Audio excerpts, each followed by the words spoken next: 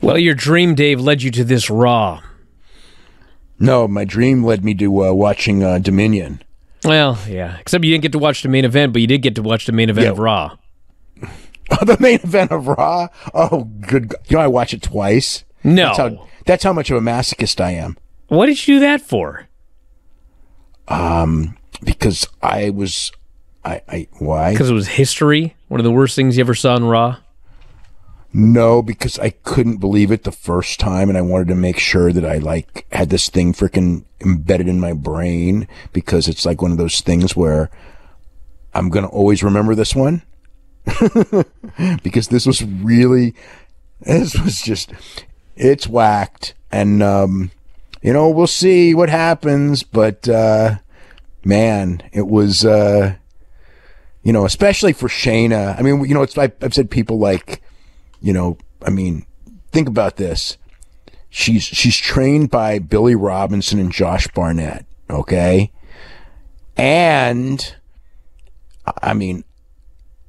every couple months, she would be sitting, 1, 2, 3, 4, maybe 7 seats away from me at PWG, and she would sit there and she would study mentally. Like, everybody's cheering and booing, and Jessamine Duke was with her, would be cheering and booing, and Shayna was studying. This woman wanted to be a pro wrestling star really bad, and there was a lot of reasons why it may not have happened, and but it was the right time and the right place, and Ronda got in, and she made it.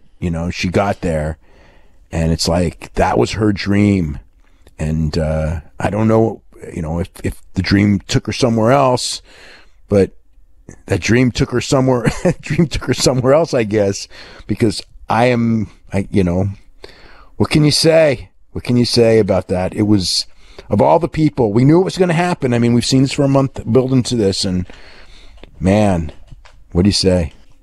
Nia tries to warn Shayna that, and I quote, "This is the most unpredictable and dangerous I have ever seen Alexa Bliss." I was like, what is she talking about?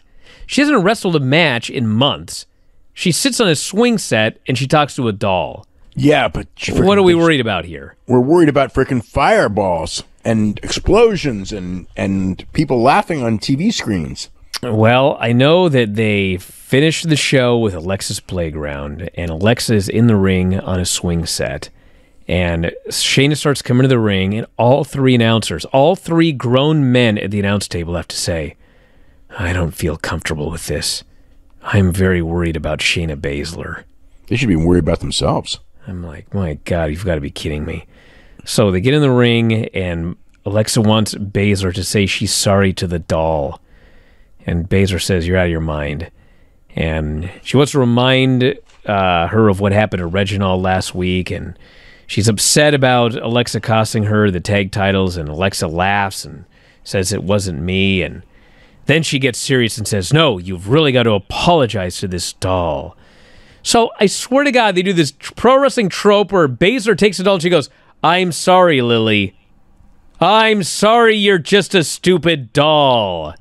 And she throws the doll on the ground, and Bliss punches her, and Shayna throws her out of the ring, and then she stomps on the doll. They have to show you like 50 camera angles of her foot on this doll, and then she gets out of the ring, and pyro starts going off, and Shayna has to be scared of this fire. And then Shayna runs backstage, and apparently, somehow Alexa's caused every wrestler in the building to vanish. There's nobody backstage. And Shayna goes through the curtain, and this big thing falls from the ceiling, this box, and then this pillar thing falls over, and Shayna's got to be all scared and go, "Oh, it's just a stupid doll. It's just a stupid doll." And she runs backstage into this room, and they rip off one of the dumbest angles ever in World Championship Wrestling.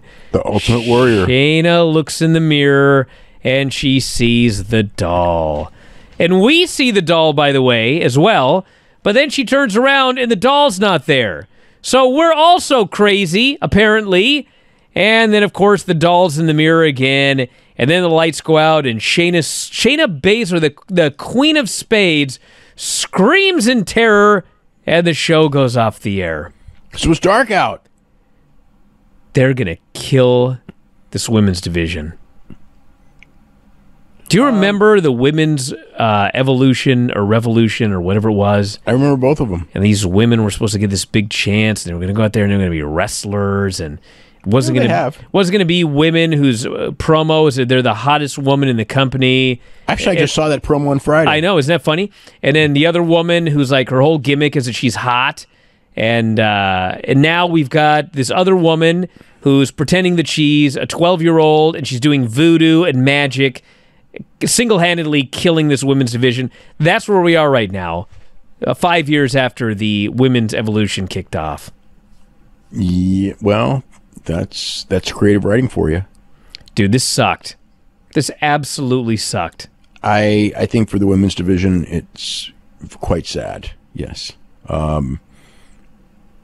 But, you know, it's like you sign up for WWE and that's what you get, you know, because if you just... It is hard to feel pity because this is what you sign up for. Yeah. It's not like this came out of nowhere. No, they've been doing it for decades. Well, there you go, everybody. That's a Raw report. Don't watch the end or the beginning. There's a few good things in the middle, but definitely turn it off before the end. Or watch it. I guess it doesn't matter. Hey, if you're a big fan of Wrestling Observer Radio, we got 12,000 episodes of all of our podcasts up at our website, WrestlingObserver.com. If you sign up today, you get access to every single one of them.